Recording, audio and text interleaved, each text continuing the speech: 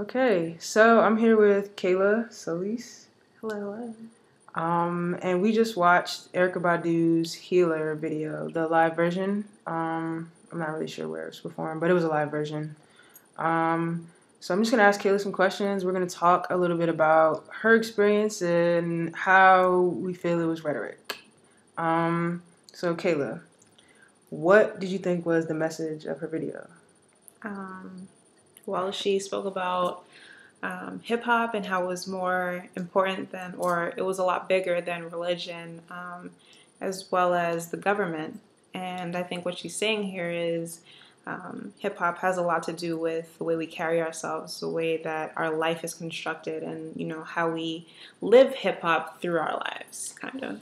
Wow, that's actually a great answer. People don't really know how impactful hip hop is, but also people don't know that rhetoric is part of people's lives. So when you talk about Black women and rhetoric, they're actually living these experiences. So, some of the things that she was saying about hip hop and it being part of religion and being influential in government are also that she's like living these experiences. Like she uses hip hop, and through that, she kind of interacts with the government and interacts with different religions, and that's also part of rhetoric. In that, rhetoric is meant to bridge some gaps. So, Black women will come in and they have, a specific audience that they want to reach, and they do that by kind of taking where the audience is and where the audience knows. So, like, her audience might know hip hop, and she'll take that and she bridges the gap to, say how hip hop is also related to religion or related to government. Right. So, what do you think about that?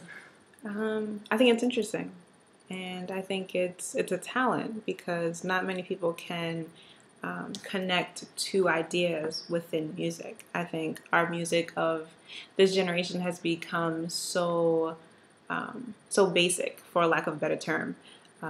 And that there isn't any substance and there's no connection between hip hop and the government or politics or anything like that. More or less, it's very demeaning to women, as well as very.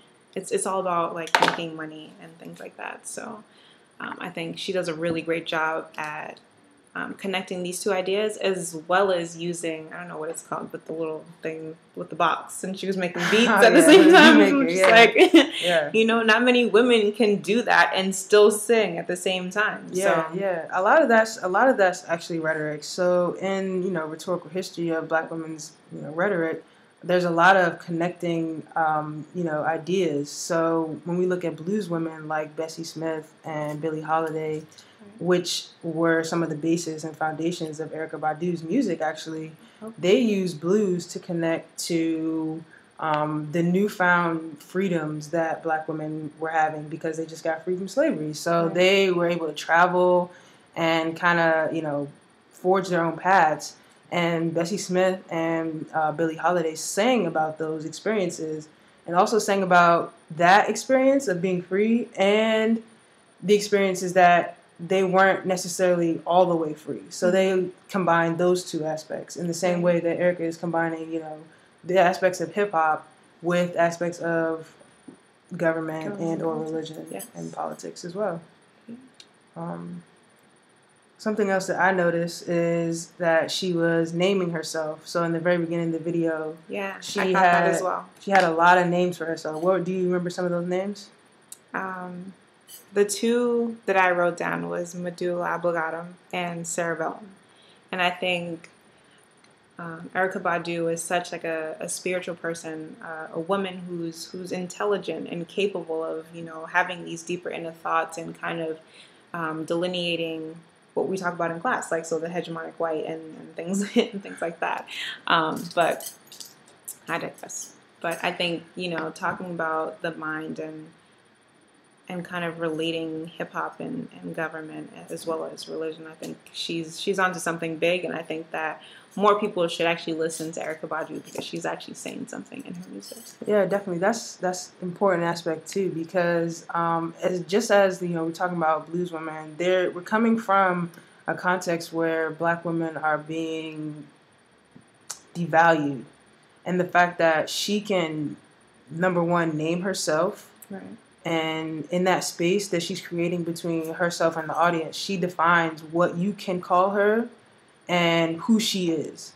And so those things are important for Black women's rhetoric. You know, Black women being able to say, this is who I am, this is who I'm going to be, this is who you refer to me as. Right. And if you do not, then, you know, then this conversation is not going to continue, basically.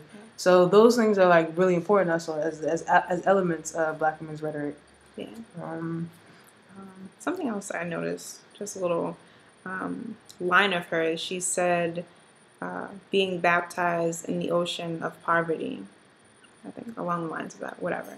I thought this was really, really big and really important because within the United States, we have a plethora of homeless people, right? And within other countries or countries that I've been to, I feel like it's more of a sharing, mutual experience with homelessness. Everyone shares. But in America, no one shares. Everyone's selfish. And some of us are born into this poverty, you know, and I think she's kind of highlighting that and kind of making a statement and saying, like, you know, this has to be changed, you know, because it happens way too often. So definitely. I picked up. I think that's interesting because this song wasn't just about that, but she threw that line in there, but she's also talking about religion and government and hip hop. So what do those things have to do with poverty? And, you know, what does a Black woman know about those things? You know what I'm saying? Right. So this is all rhetoric because, you know, we expect, you know, people who are talking and giving speeches to have some kind of history or, you know, academic knowledge. And you can ask yourself, like, what do Black women know about these things? Right. And you can ask yourself, like, what do Black women know about religion?